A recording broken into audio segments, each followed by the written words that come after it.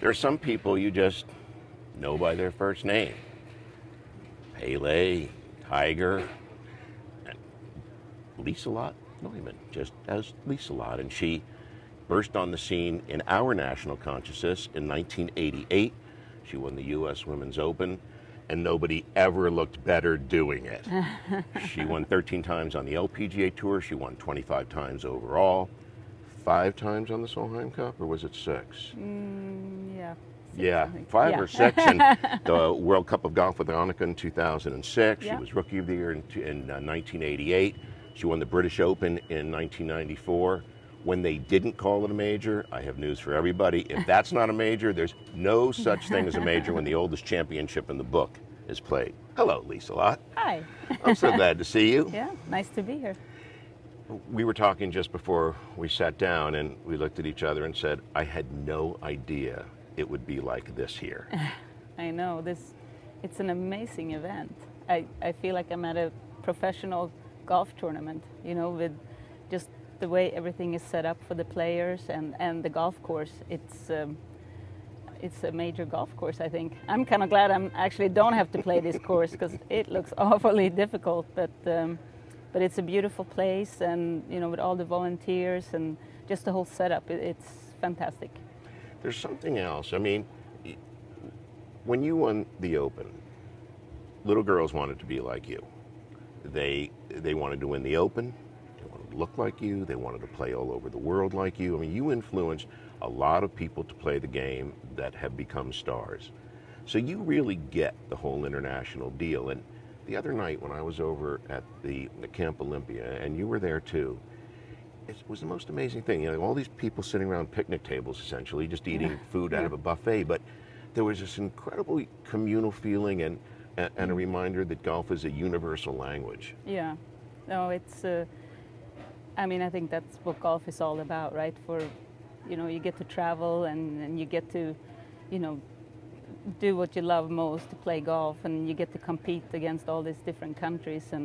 But you know, in the evenings we're kind of, you know, you're competitive on the golf course, but in the evenings we're all sort of friends, and it's kind of fun that you can hang out together and you can have dinners together and you can play games together, and you know, you're watching all these kids who are playing basketball and ping pong and you know, pool and everything. It's just fun to see everybody just sort of socialize, and it's all about, you know, doing what you love most, but also, you know, you make a lot of friends but still be competitive. So it's just a great event and a great game.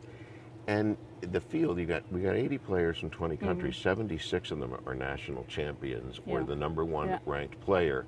I mean, it's a startling display of talent, and it's kind of, I mean, think of the people who've played here before. I mean, Alexi, who came back this week, and Lorena played here, and Martin Keimer, and Charles Schwartzel, and Jason Day. I mean, the Molinari brothers. Yeah.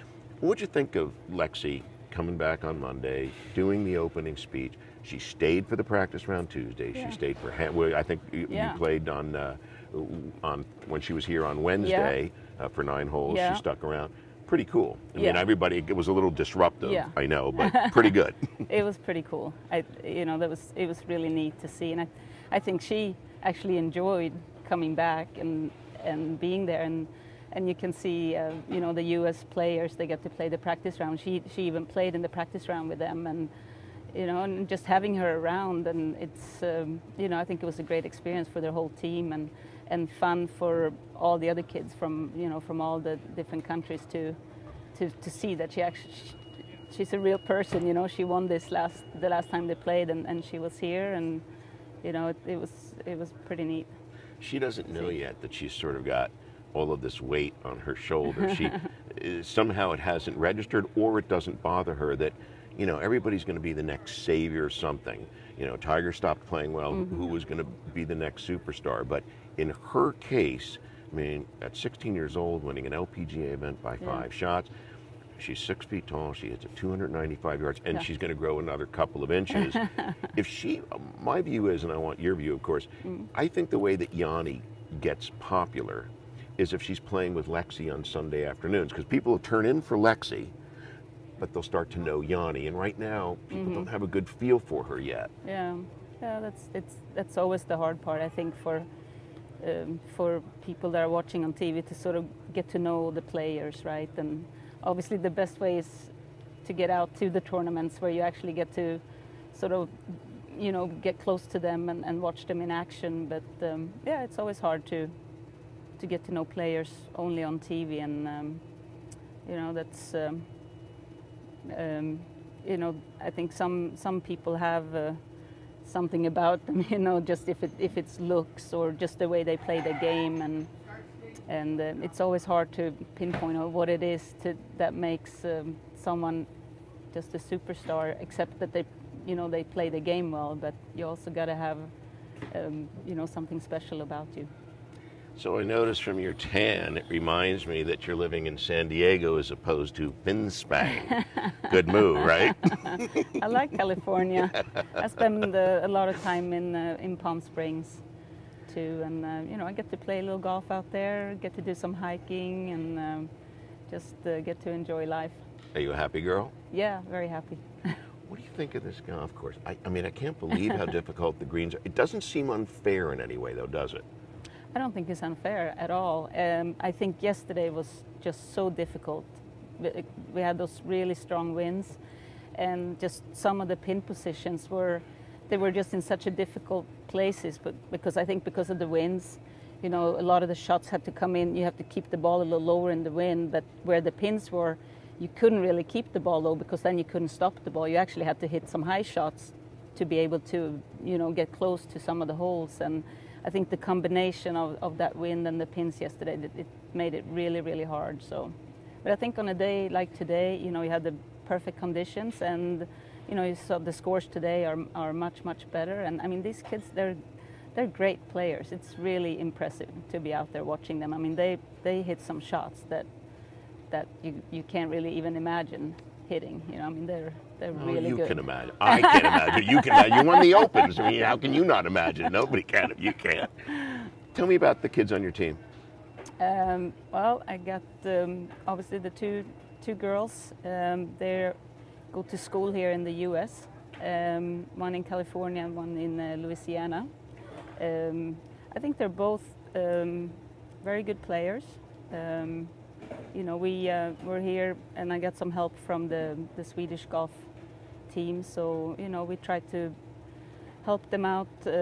Maybe not so much. I mean, a little bit with their swings, but more with the preparation. And for me, I help them a little bit, maybe with the short game, with the putting, and maybe more the mental part of the game. You know, a little bit how to think and kind of prepare yourself and kind of be ready for the different shots and so on. And the two boys, one boy, Robert, he's in school in Virginia at Liberty, and he's a very, very good player, I think. I mean, he's already developed to be a phenomenal player. I mean, you can watch his game. He hits the ball great. He keeps the ball in play the whole time. Has a great putting stroke. He's come a long way, and he's already had some great tournaments. And our fourth on our team is Victor, and he still lives in Sweden. He's only 17, but he's going to be a really good player. He hits the ball a long way, and so far, you know, it goes a little bit out of control once in a while, but, you know, he's so young, and he's really learning a lot about the game, I think. And, you know, you can see the comparison with someone is 17 to 23, just the way they think and how they play the golf course, and how they can adjust to the different yardages, you know, to have the length control on their shots and so on. I think that's really important. That's something you learn from playing more and so on. And I think when he kind of gets to that time in his life, you know, maybe in a year or two, when he starts learning how, you know, how to work the ball and how to hit all those little shots, he's going to be a very, very good player. Does it sometimes happen, Liselotte, that a young player will come to you, you'll see them play, and they'll say, I want to be the best player in the world, and you know that they're not going to make it on tour, perhaps? What do you say? I mean, do you tell the truth? Do you say, maybe this isn't happening? Do you encourage people to chase their dreams? It would be a tough position, I would have thought, for you to be in, because you know the answer.